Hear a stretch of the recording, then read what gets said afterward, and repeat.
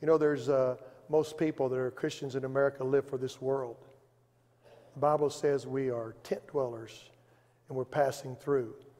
We're just passing through. And this world, there'll be trouble in it and tribulation, but be of good cheer. Jesus said, I have overcome the world. God's nature and his character doesn't change because the world changes and the earth changes. We're not of the world, we live in the world.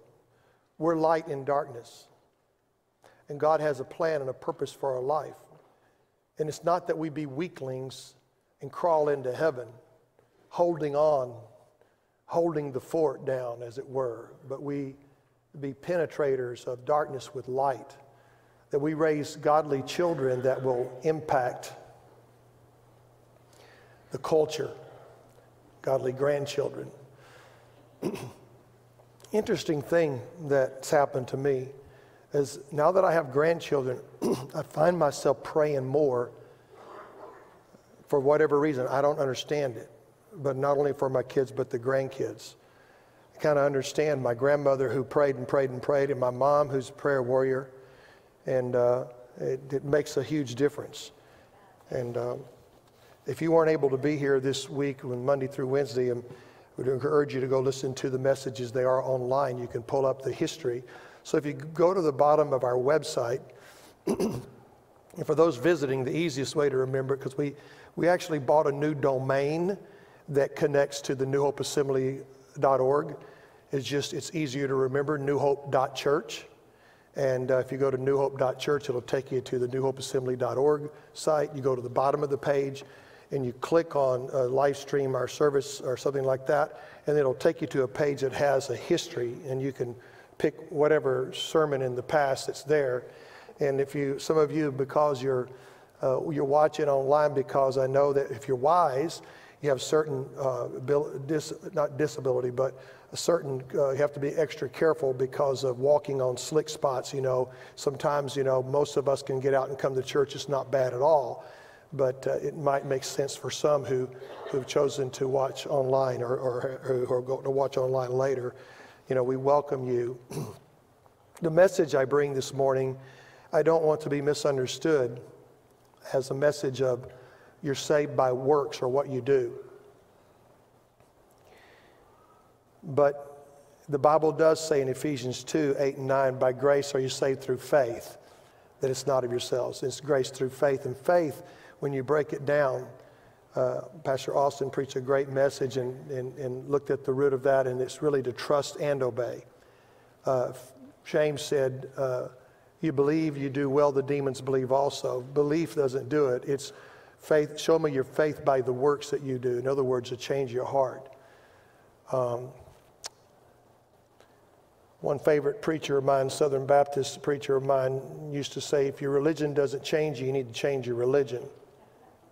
There's something wrong, because God's in the heart-changing business. And our world desperately needs a church that's a glorious church, without spot or wrinkle, washed in the blood of the Lamb, a church of power, a church with the gifts truly working through in miraculous ways through his people to impact the world. A church that goes into the world and is not afraid to share, but share the gospel and share Jesus with the wisdom of God and the love of God, and directed by the Spirit, and communicating the way that God wants us to communicate, and not turning them away from a form of religion. The people that followed every letter of the law in the Old Testament were the sect of Pharisees that were legalistic, and they didn't have God in their heart. And Jesus speaks of that particular piece of the Pharisees as not being what God wants. So I'm going to talk about a subject that some of you may not know what the word means, and it's sanctification. And we know righteousness. The righteousness is something we grow into, but also a position we stand in. He, Christ Jesus, is my righteousness. Our righteousness on our own is like filthy rags. In other words, if we try to say, God, here's all my goodness, I deserve heaven, he's going to look at that as a filthy gift, and you're not ever going to get there. But through the blood of Jesus, it cleanses us. When God looks down upon you, he sees you clean, because the blood of Jesus Christ, the sacrifice for our sin, the death that Christ paid for your sin, and makes you, though your sin was like crimson, red, and your sin was great, he makes you white as snow. He removes every sin as far as the east from the west. And that's righteousness. But sanctification is another word. And here's what I believe. I'm going to make a startling statement for any of you that might be theologians. There's no righteousness unless there's the process of sanctification and happening in your life. What you have taken the theology and formula of salvation and the definition of grace and mercy and forgiveness, and you've applied it to yourself wrongly. It's why Jesus said, in that day, many of you will say to me, but Lord, Lord, we've prophesied in your name. We've done wonderful works in your name. And Jesus is going to say, depart from me, I never knew you. Because there's so many people running around knowing about God, but not knowing God. There's so many people running around that have the formula of salvation, the definitions of grace, the definitions of mercy, and all the things. Man, they're not saved at all. And the reason you know they're not saved is because there's something wrong in their heart. There's something wrong there. There's something wrong. There's no fruit. There's no proof of that salvation. There's no proof of the work of God. So you say, well, Pastor, what is sanctification?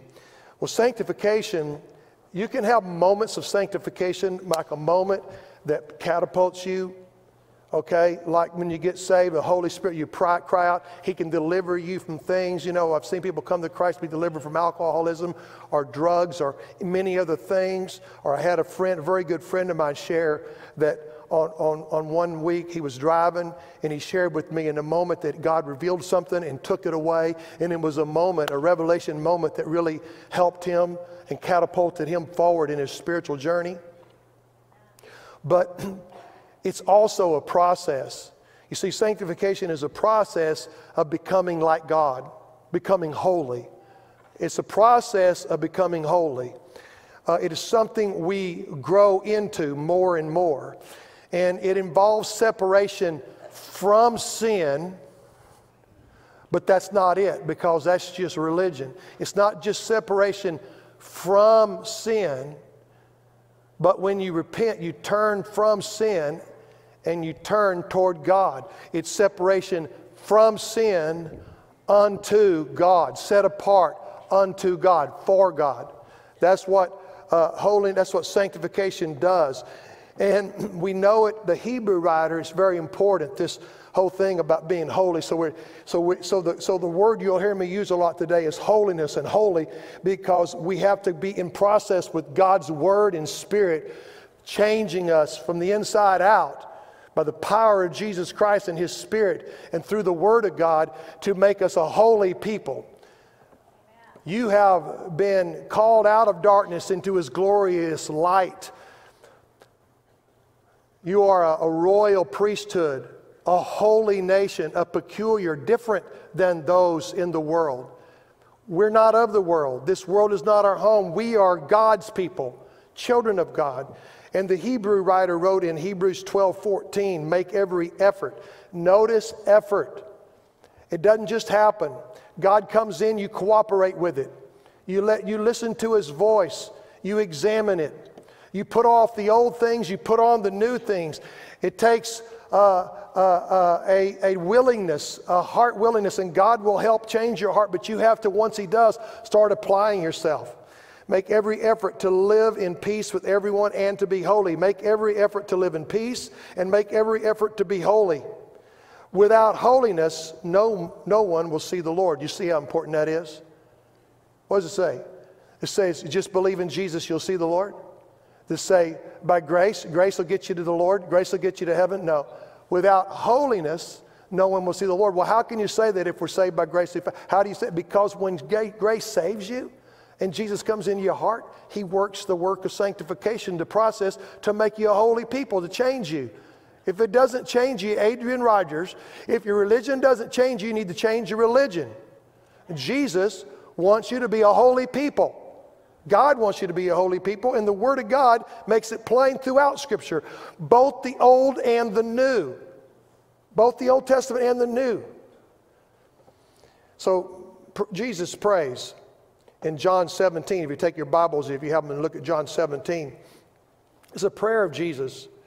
And he's praying for his disciples, and he's praying for us here, all of you right here. Do you know that Jesus prayed for you? He prayed for you. Look at this. John 17 to 23. Sanctify them by thy truth. Your word is truth. The word. Sanctified. The process of becoming holy. Without the word, you're not going to grow holy. Without the word, you're going to still live in the flesh and live weak, and you might make it to heaven by the skin of your teeth. I'm not your judge. But God wants us to be sanctified. He's praying for his disciples. Sanctify them by the truth. Your word is truth. As you sent me into the world, I have sent them into the world, his disciples. So they need to be sanctified. They need to be a holy people. For them, look at this. Jesus says, for them, Father, he's praying to his Father, I sanctify myself that they too may be truly sanctified. Why is he saying that? Is that verse somewhere up there? It's not there. Oh, I didn't put it in. I'm sorry. You got your Bible? You better look at it.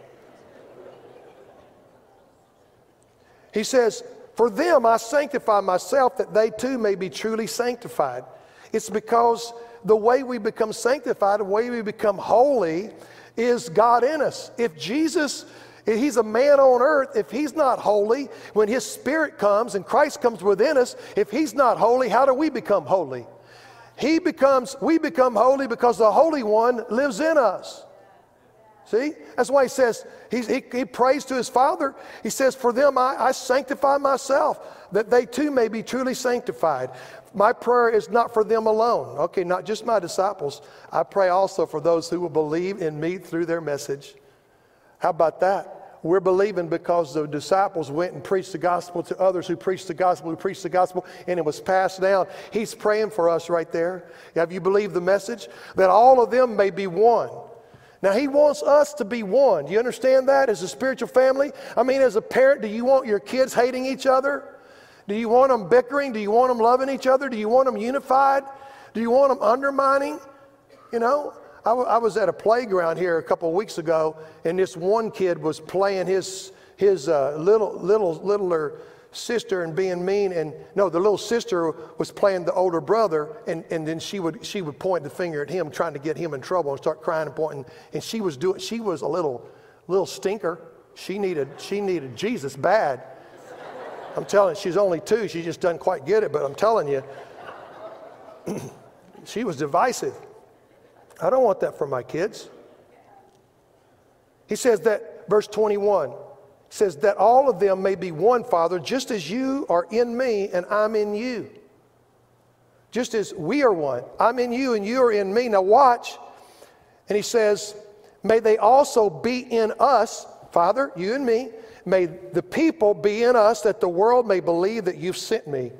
I have given them the glory. What is that? The holiness, the Spirit, the glory of the Lord, the power of God. I have given them the glory that you gave me. The same glory that the Father gives the Son, Jesus passes on to us, and that's the Holy Spirit and the power of God and the Word of God and the glory of God in our lives, that people will see something in us different.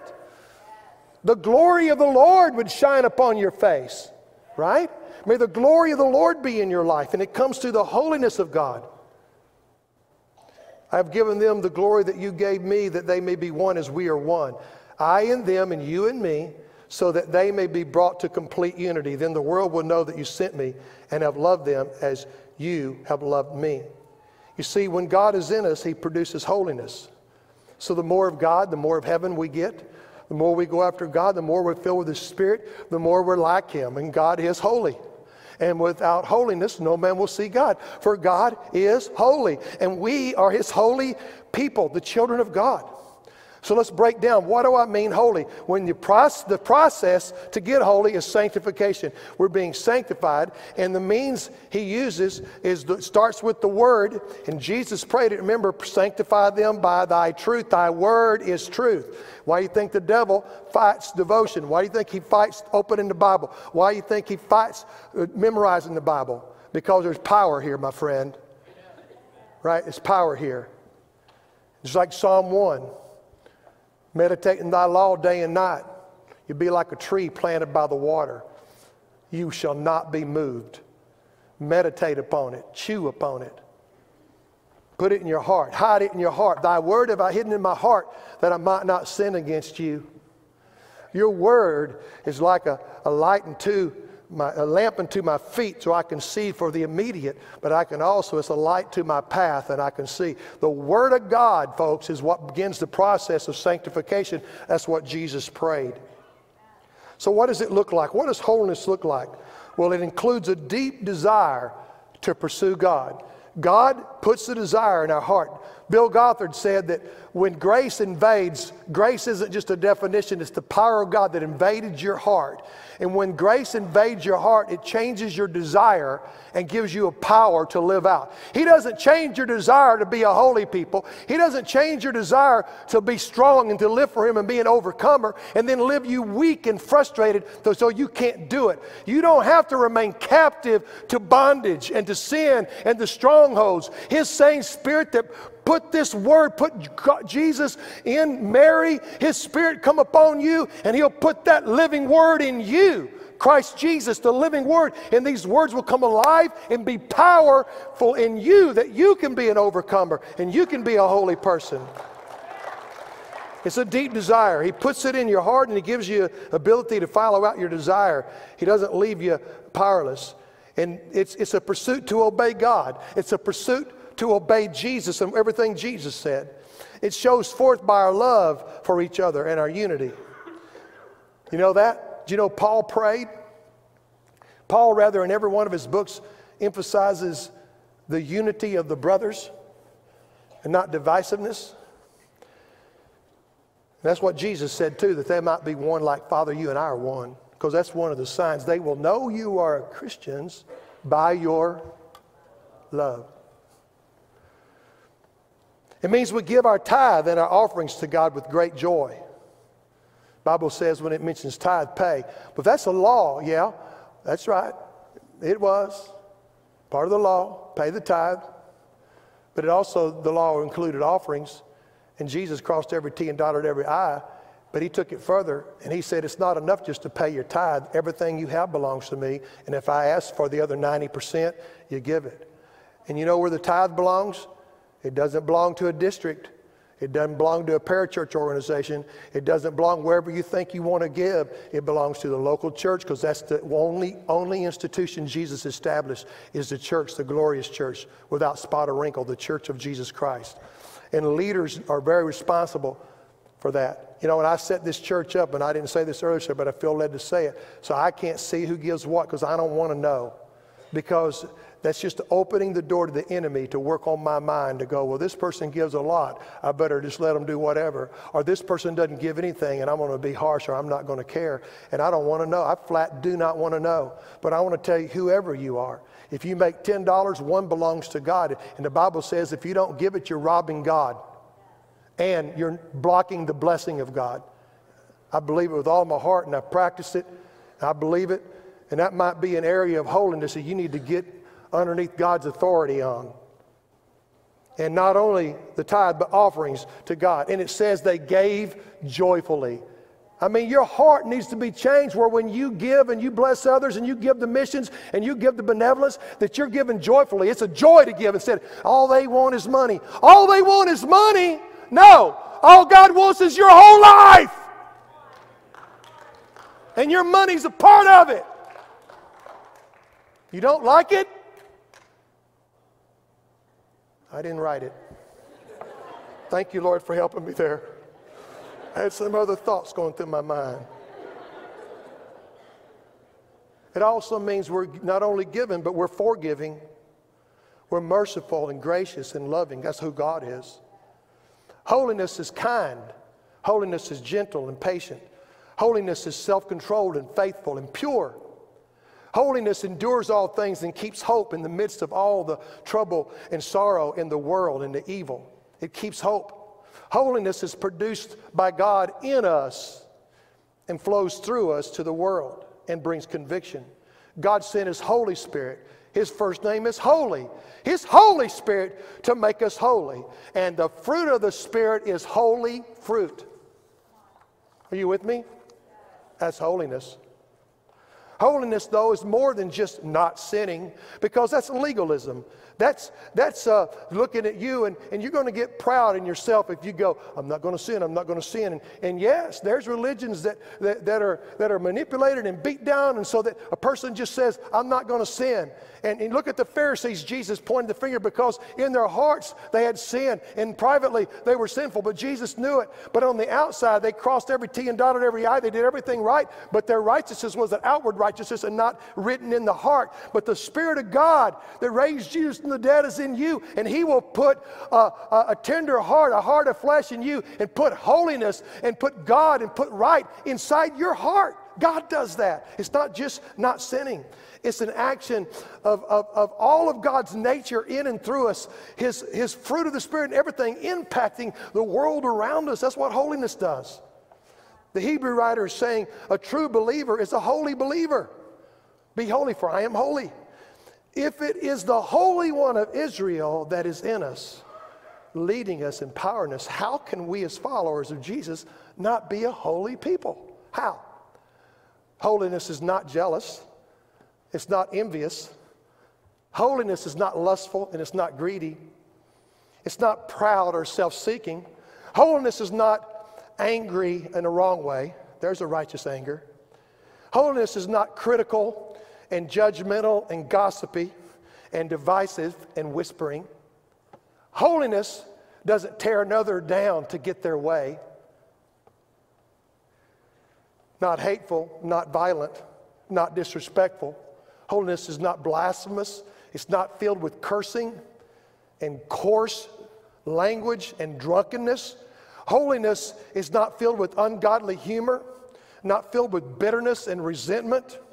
Holiness is not revengeful, and it's not immoral, and it's not filled with perversion and vulgarity. Holiness is what's written in this book, and you don't want to agree with it. Let me tell you something. This book does nothing. You want to take pages out and say, well, I don't think that's right. I don't feel like that's right. I don't agree with that. Well, that was Old Testament. Let me tell you, God doesn't change. Jesus Christ is the same yesterday, today, and forever. God doesn't change. And where He describes holiness in the New Testament, He demands it in the Old Testament, and it doesn't change. And you can say, like the popular people, that you're mean and you don't have love if you call certain sins sin and you don't understand humanity. You're a mean one, Mr. Grinch. But the Word of God's not mean, it's true. And being set free from sin changes a person's life. Holiness, my friend, looks like Jesus, the holy child of Bethlehem. And we can live holy. We're not weaklings. And we must live holy, because without holiness, no man will see God. And it starts, number one, in the mind. It starts in the mind, right here. 1 Peter 1, 13 to 16. Therefore, with minds that are alert and fully sober. That sober is like, they make this is serious business. Taking it very seriously. They're alert, they're attentive. With minds, set your hope on the grace to be brought to you when Jesus Christ is revealed at His coming. In other words, live a life ready. Believe and know that it is the grace of Jesus by which we're saved through faith. And live as if He's going to come and purify yourself. Live a holy people. And look at verse 14. Here's what it's saying. It continues. As obedient children. That's holiness, being obedient. Remember, I started off. Holiness obeys God and obeys Jesus. Right? You know, the Scripture says, that I already say this in this service, in Jesus' Sermon on the Mount. If I said it, I'm going to say it again. He said, you say, the Lord's going to say, get apart from me, I never knew you. To say, but Lord, we've prophesied in your name. Have I said this? You prophesied, we've prophesied in your name. We've done many wonderful in your works in your name. He'd go, I didn't know you. You were religious. It can look right. You see, as obedient children, do not conform to the evil desires you had when you lived in ignorance. You didn't know any better. Now God's light has shined on you. You know better. You got the word of truth. It's just sanctifying you. Don't conform to the evil desires. Let God change your desire. But just as he who called you is holy, just as God who called you is holy, so be holy in all you do. For it is written, the Word of God will cause your life to change, your mind to change, to desire holiness. It is written, be holy because I am holy. So where was it written? What is Peter quoting? He's quoting Leviticus chapter 11, verse 44 and 45. He said, which says, I am the Lord your God. Consecrate yourself and be holy. Consecrate me now to thy service, Lord, by the power of grace divine. Notice the power of grace. Songwriter knew what he's talking about. Well, I forgot the rest of the words. Something about eyes of faith, and my will be drawn to thine. Okay? So he says, I am the Lord your God. Consecrate yourself to be holy. In other words, commit yourself. Make it your goal, because I am holy. Then 45, I am the Lord who brought you up out of Egypt to be your God. Therefore be holy, because I am holy. God wants us to be holy. How many believe God wants you to be holy? Right. In a minute, I'm going to ask you to get up out of your seat and move down here and go after more of God, because you need more of holiness, bottom line. You need more holiness, people. You hearing me?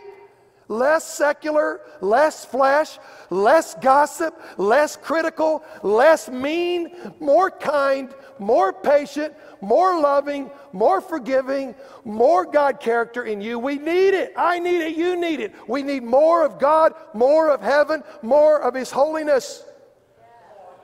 In James 1, you have your Bible, I don't think it's on the screen, but James 1, it says, my dear brothers and sisters, take note of this. Everyone should be quick to listen, slow to speak, and slow to become angry. That's holiness. Because human anger does not produce the righteousness that God desires. Verse 21, therefore, get rid of all moral filth. That's what we do. We have to do something. Get rid of it. Make a point. Make a decision. And call on God to fill you, to help you. And the evil that is so prevalent, and humbly accept the word planted in you, which can save you. The King James says, instead of humbly accept the word planted in you, which is able to save you, the King James Version says it better. It says, and receive the engrafted word, which is able to save your soul. Receive the engrafted word, which is able to save your soul. Your brain, when you do things over and over and repeat them, so if we watch television or things that are not right and we don't think they're impacting us, baloney. It's increasing your brain, it's wrinkling your brain, and the more you do something, the more you view something, the more you think that way, the crease gets deeper and deeper and deeper, and it's called a stronghold of the enemy. And he comes at you in all kinds of ways. And so when the Word of God comes, it renews our mind, right? It renews our mind. It starts in the mind. And what it does, King James, and James is writing, receive the engrafted word. It's like picture of a metal plaque that the engraver engraves on that plate, like upon your mind, His truth and His word, His law, His commandments, and God will reveal that. He'll change your mind. He'll renew. He'll undo those wrinkles and patterns of your brain that make you do certain things. When I drive my car, if I'm not thinking, my car goes places I don't want it to go. I mean, I'm not kidding you. I will be driving and going to the hospital, and I'll go right on by. I just keep going on 35 right by the hospitals because I'm on my phone. I'm not thinking about what I'm doing. I'm thinking about the person I'm talking to on the phone as I drive. And I've missed exits, and it's cost me 20 minutes. How many of you ever do that? Your car's going where it wants to go. You're demon possessed. That's why you need to trade yours in. Get a heaven car, a chariot. Pastor Hawkins knows about those fancy chariot cars. He knows all about those. Receive the engrafted word which is able to save your soul. The word soul there is mind, if you look at it. It's talking about the mind. But when you look out Scripture and you look in different places where it talks about soul, it's three things. And we know theologically that the soul is mind, will, and emotions. It's mind, will, and emotions. When Jesus comes into your heart, he's coming into your soul to change your thinking, how you feel, how you see things, your emotions. He's changing your thinking, your will so that you choose differently, okay? Helps you to say, thy kingdom come, thy will be done. He's changing you, but it starts in the mind, and therefore receive the engrafted word. Folks, get in the Bible. Go to a class on Wednesday night, adults. Quit dropping your kids off and running off wherever. Go get in a study and get the word in you, and then get a devotion guide and get in the Bible. Get in the Sunday school class. Good teaching happens. Are you mad at me yet?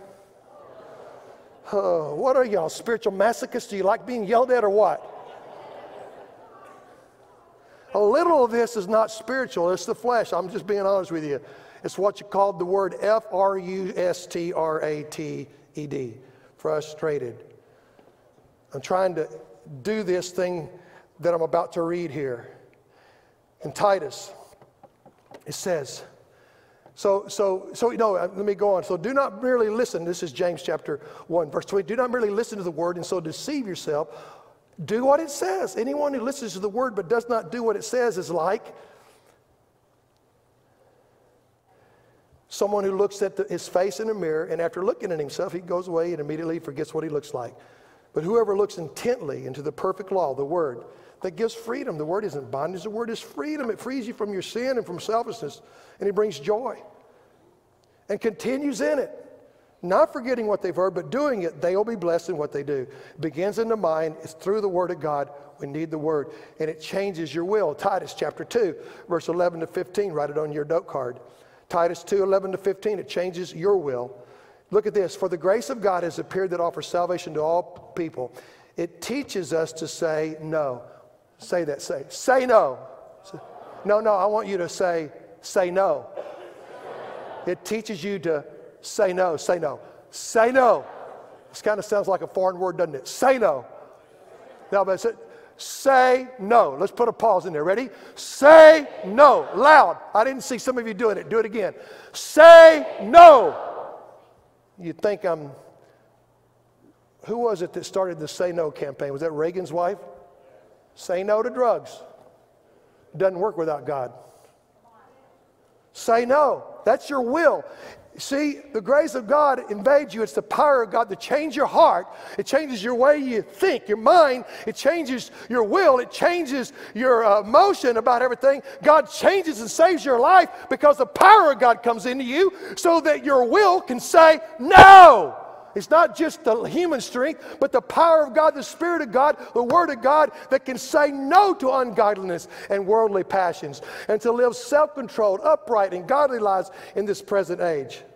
While we wait for the blessed hope, the appearing of the glory of our great God and Savior Jesus Christ, who gave himself for us to redeem us from all wickedness and to purify for himself a people that are his very own. Look at this word, eager. Eager to do what is good, not just not do the evil, but do what is good. Holiness separates from sin unto the works of God, unto God, set apart for God, sanctified so that we can be a unique, holy people. And then he says, these things are the things you should teach. Notice, teach, so that people's will is changed, so their mind is affected. Look at this. Encourage and rebuke with all authority. With the authority of God's word, I'm rebuking today. Do you feel it? But I'm not meaning just to rebuke. I'm also encouraging. And don't let anyone despise you. In Romans 12, 1 and 2, the New Testament, it tells us this. It says,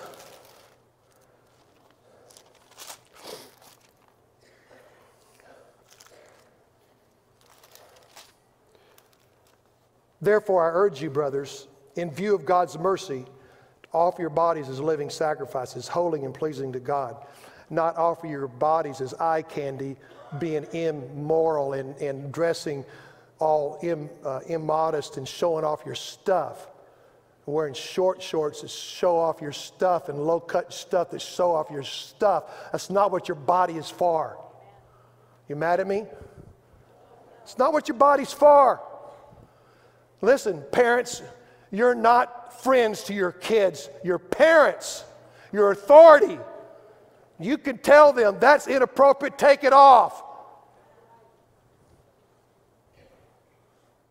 Now, if that's all you do, you're not hearing me, and you think all I'm talking about is what you look like on the outside, you're missing my heart. Because I'm talking about it starts on the inside by the Word of God. Do you get that? The Holy God is in us. That's why Jesus, remember I started off with the prayer?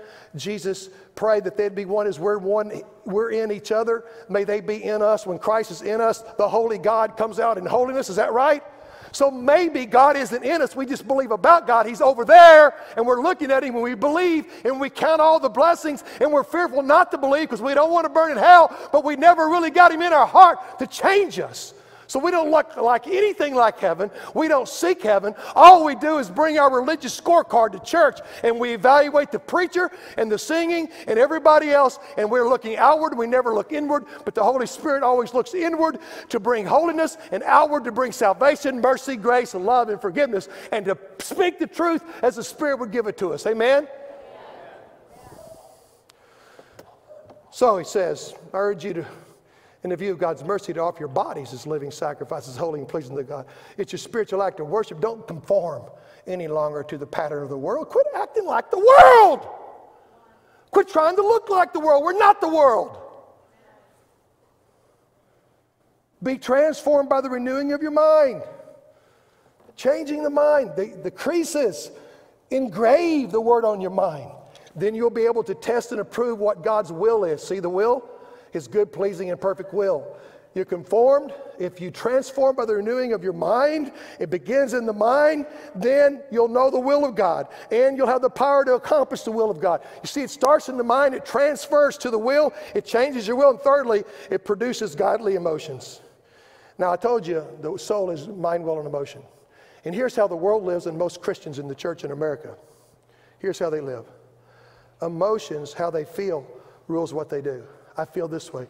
I don't feel that way. I don't feel like going to church. I don't feel like reading the Bible. I don't feel like praying. I don't really feel like talking to that person. I know they look lonely. They look lost like somebody else. I don't want to get embroiled in that. I feel like this. I feel like that. I feel like I like the younger preachers because they're nicer. I don't blame you. But most of America let emotions rule their thinking and their will. They decide by how they feel. They think on how they feel. Well, I don't feel like that's right. Well, I don't agree with that. The Bible, God doesn't care what you think. The Bible says there's a way that seems right to man, but the end leads to destruction. God's ways are not our ways. Think what you want to think, but God's the creator, and He's the thinker, and He's the one that said it. Amen? I never understood that. How people will go, well, I know it says that, but that's this, that's that, and throw that out. I mean, come on. If I'm not going to believe the book, I'm going to throw the whole book out. Why don't you just be an atheist if you're like that? I don't get it. If the book isn't the authority, then why do you take part of the book as the authority that's going to save you and take you to heaven, but you won't take the other part of the authority that says this is how you ought to live? You tell me that. Anyway, the mind, the thinking has to rule the will and the emotion. So God has to change our thinking, renew our mind, and then align us with His will and give us a heart that we say, Thy kingdom come, Thy will be done on earth as it is in heaven. God, let us follow Your will. And so God saves our soul. Thus He changes our minds. He renews our minds. He leads us to the wisest choices and decisions with our will, thus changing our desire and our will, and then godly feelings happen. You see, godly minds and thinking and godly choices lead to godly emotions. Godly emotions. You ever heard that phrase? I did a lot of reading on different things that are emotions. Some of you, the words I'll use, you'll say, well, that's not an emotion. Yes, it is. Yes, it is. You just think about it. Don't throw out the baby with the bathwater. If holiness does not start in the mind and how we think, we will follow our lowest nature and do what feels right.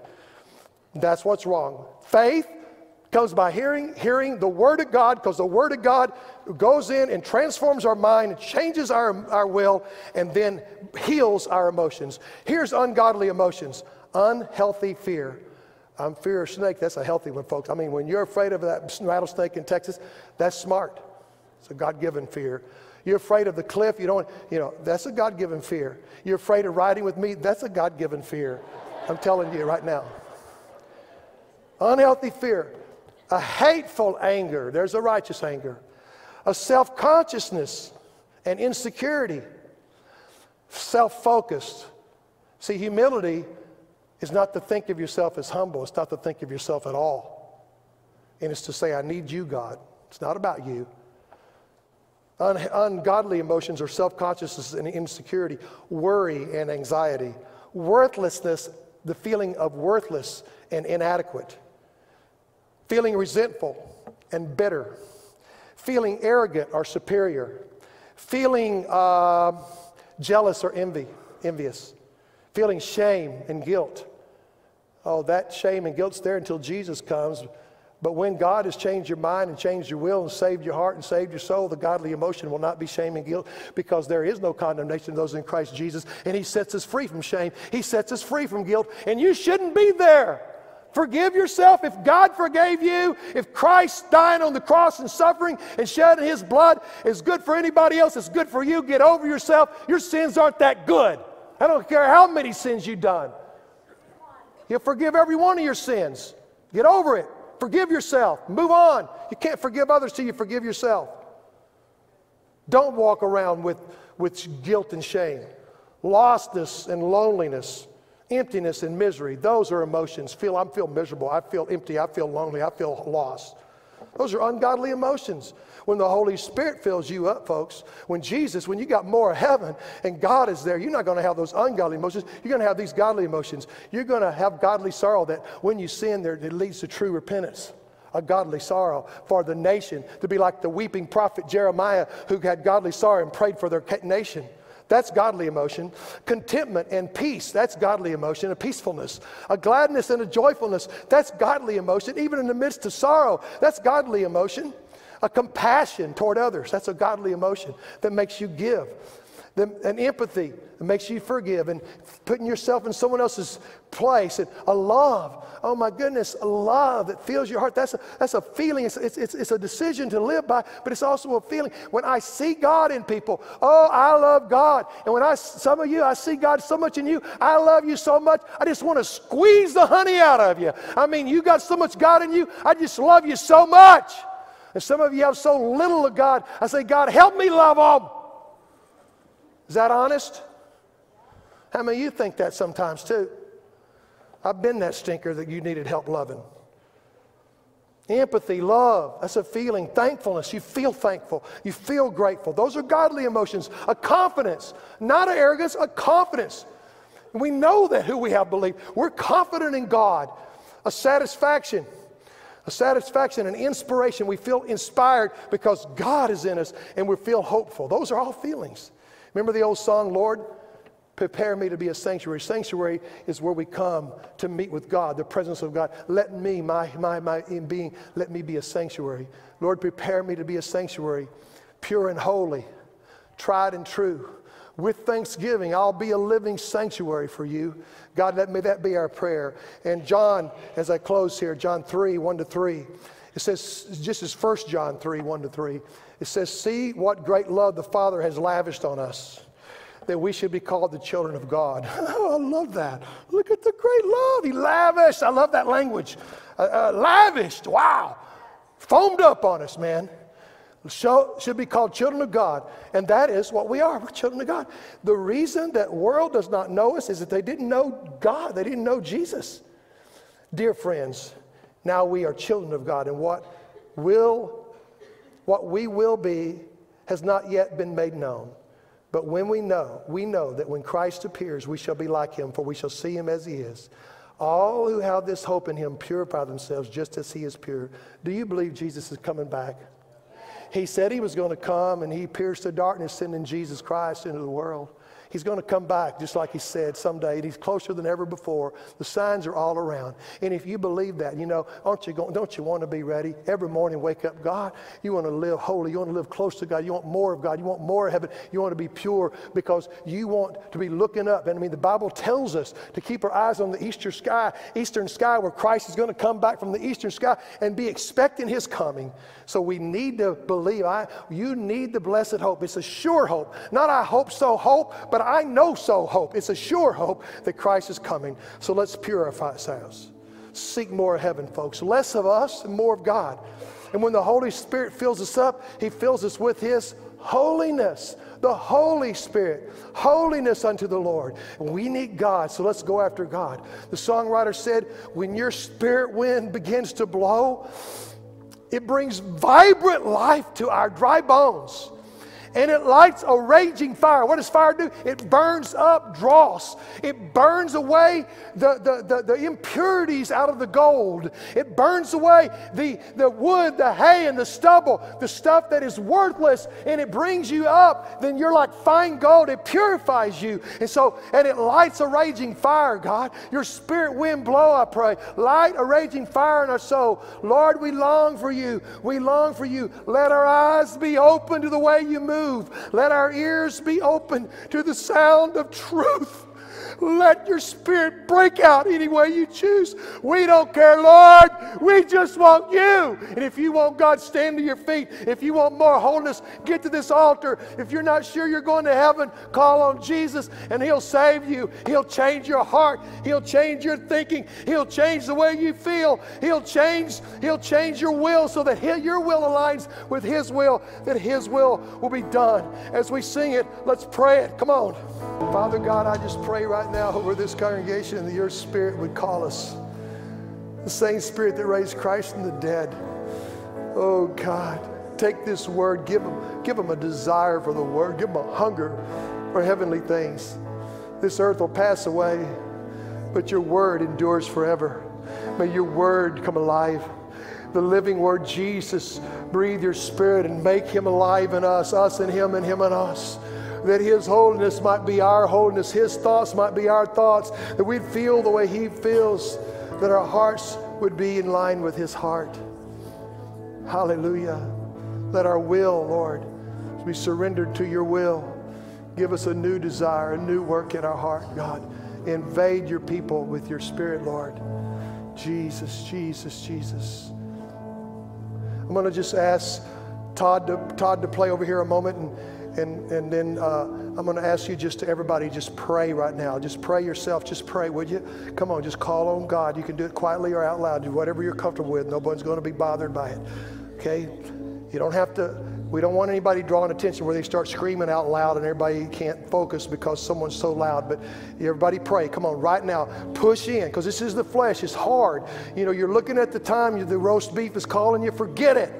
You always got time to eat. Come on, let's press in right now and pray and ask God to make you a holy child, peculiar, set apart unto God, from sin and unto God. Would you pray right now? Cry out. Come on.